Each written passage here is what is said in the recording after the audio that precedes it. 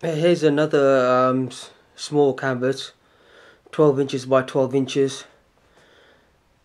This was covered with a very fine home used plaster. I covered the surface very roughly, not in a specific manner, and then I let it dry for about 2 to 3 days. And then applied gesso all over it a few times, and then painted it with these light green colours.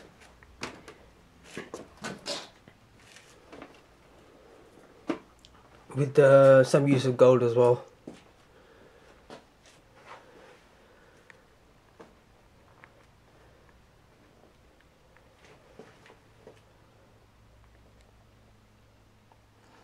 As you can see, as I bring it close up, you can see you cannot see the canvas grain at all because it's been used up by the plaster and finished off with a high gloss finish.